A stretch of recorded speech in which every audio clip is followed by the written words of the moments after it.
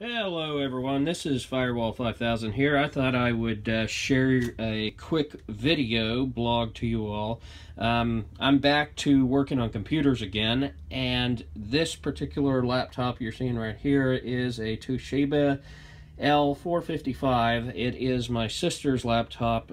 She asked me to put a new antivirus on there because hers had expired like 2 years ago. And sure enough, there was a virus on there, but that was only part of her problem. See, she only had 2 gigs of RAM on this, so I went to the computer store here, bought her an additional stick of 2 gigabytes of RAM, and she also had an old school 5400 spinner. Going to replace it here with this solid state drive. Now, I've already gone to the trouble. As you can see, I've pulled it out, and here's the caddy that came with it, and I've cloned the operating system from this old hard drive onto this one. As you can see, I've already removed stuff. That's where the RAM goes. That's where the new solid state drive is going to go. They were really nice, Toshiba was. They went and made it easily accessible with these little covers for the RAM and the alright, as you can see here, I've already screwed the new drive in with the caddy, and I've already plugged it in. I was going to show that in the video, but it was a little too tricky doing that with just one hand while I hold the camera with the other. So that's already fully installed, ready to go. And as you can see, I've got the additional memory stick. I've got it aligned here at the slot, and all this should really do now is just push it in place.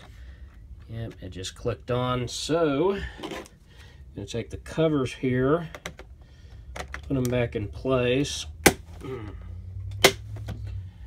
and I'm not going to screw it back on, because if something's wrong, like if the drive didn't go fully back in place, I'm just going to have to pop it back open and double check the memory stick. It's kind of picky. I was playing around with the RAM stick, and I didn't get it quite in place so it wouldn't boot up. So anyways, I'm going to leave them unscrewed for the time being. I'm going to flip the thing on, and I'll be right back.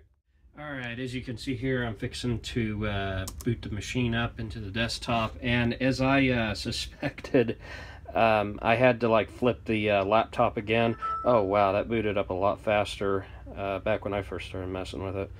Yeah, I'd have to wait for 2, 3, up to 5 minutes for that thing to finally boot up after before moving all the bloatware and all the other stuff that I did.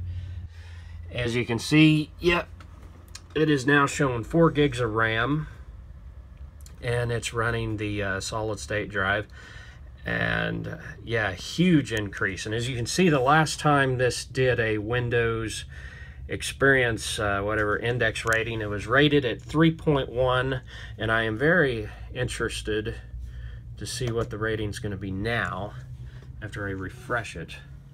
So let me hit the refresh button here.